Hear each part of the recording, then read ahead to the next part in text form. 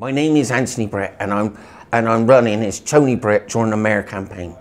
I'm passionate about your children's future. I'm saying that we ought to leave a legacy for our children's future.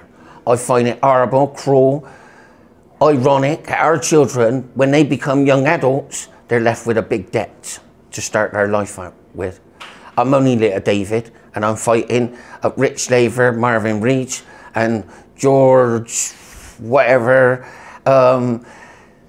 Anyway, I know I'm at my depth, and I would love just to get 5% to give that message to Parliament, but it's down to you. I also want to champion parents who don't see their children. I'm passionate in saying that David Cameron changed the law for both parents to have an influence in their children. I'm saying that we all need to influence whether we're rich or poor, and it's because I'm poor I've not seen my daughter.